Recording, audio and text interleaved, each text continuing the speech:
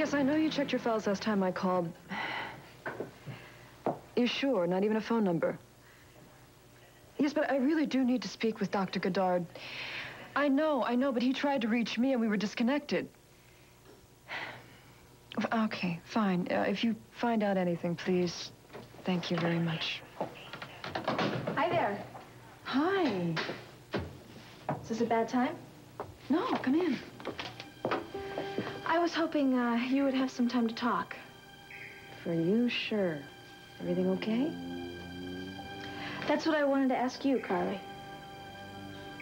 Me? You have not been yourself lately, and I'm really worried about you. So why don't you tell me what's wrong?